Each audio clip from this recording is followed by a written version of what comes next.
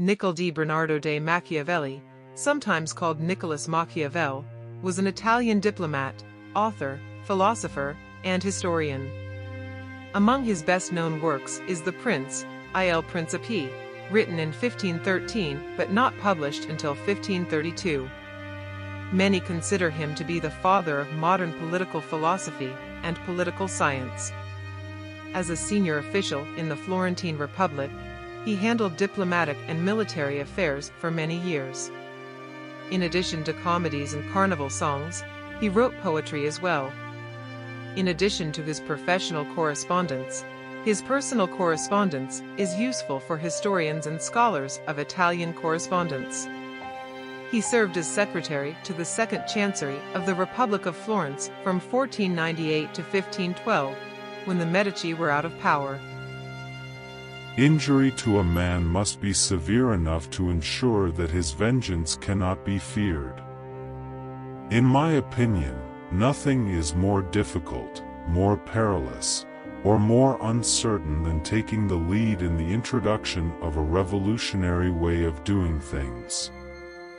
To be obeyed, one must know how to command. Being feared is better than being loved if both are not possible. When you deceive the deceiver, you have twice as much pleasure. Men must either be treated generously or destroyed, since they can take revenge for small injuries, but not for heavy ones. It is not titles that honor men, but men who honor titles. It is the wise man who does at once what a fool eventually does.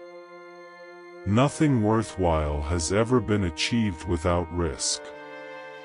It is impossible to avoid war. It can only be postponed for the benefit of others. It is clearer to see through the hourglass of our lives as more sand has escaped. When there is a great deal of willingness, there can be a great deal of difficulty. Men ought either to be indulged or utterly destroyed, for if you offend them, they will take vengeance, but if you injure them greatly, they are unable to retaliate. An injury done to a man must be such that vengeance cannot be feared. In order to assess a ruler's intelligence, the first thing to do is look at the men he surrounds himself with.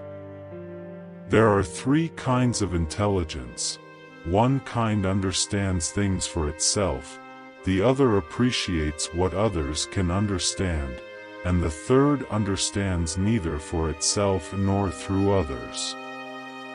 The first kind is excellent, the second is okay, and the third is useless. We have free will and a share in the glory that is ours, and God is not willing to do everything. Rather than preserving the status quo, I want to overthrow it.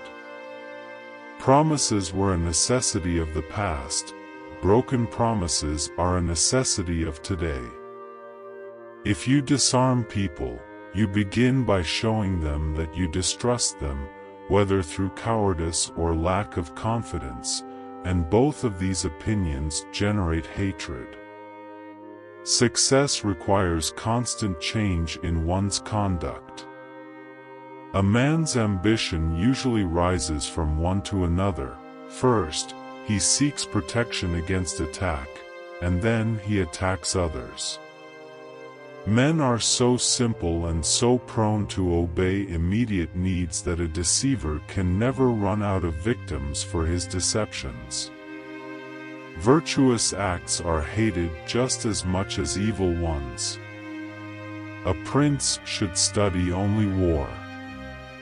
During peacetime, he should think about it only as a breathing period, which provides him with the chance to think and make plans for military operations.